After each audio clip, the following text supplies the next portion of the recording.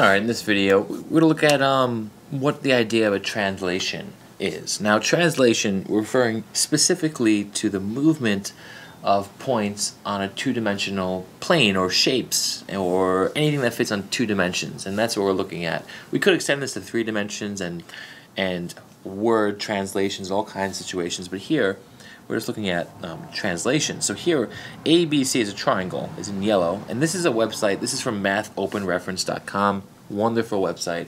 I love their explanations, and I love the little animations. This is just one of them that they use to help understand what's going on. Now, this gray square here, notice it's also called ABC, but these little slashes, right? The little commas. And the way we say that is it's A prime, B prime, C prime. And that just lets us know that in this new triangle, A prime is the same thing as A, but in a different location. B is prime is the same thing as B, but in a different location, and C prime is the same thing as C, but in a different location. So that they represent the same points, just in a different spot. And that's what translation is all about. If we start with the gray triangle, A prime, B prime, C prime, on our original shape, we have the exact same thing. But if I shift it a little bit, I have the same shape, just moved. It's congruent. I'm just sliding it, right? And translations can go left and right.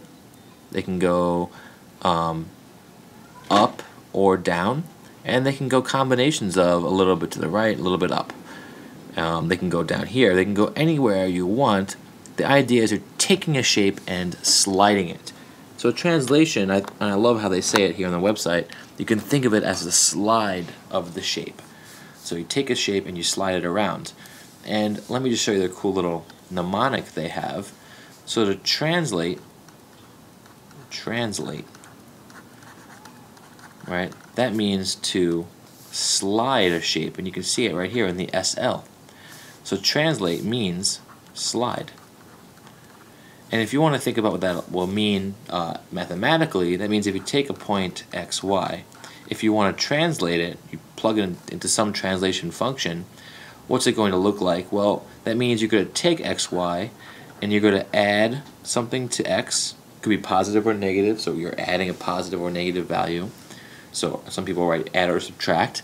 And then same thing with y, you're going to add or subtract some value.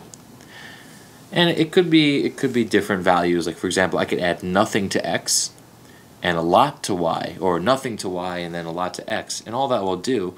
So if I add a lot to the y values, that means I'm going to change the height, but not the left-right position.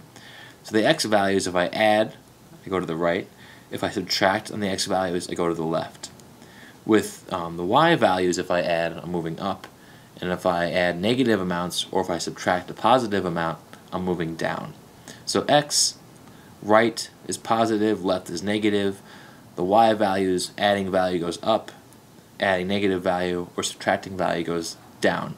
And that's the idea of a translation. The shape remains the same, it's just slid around on the plane that we're on. Okay, hope that helped.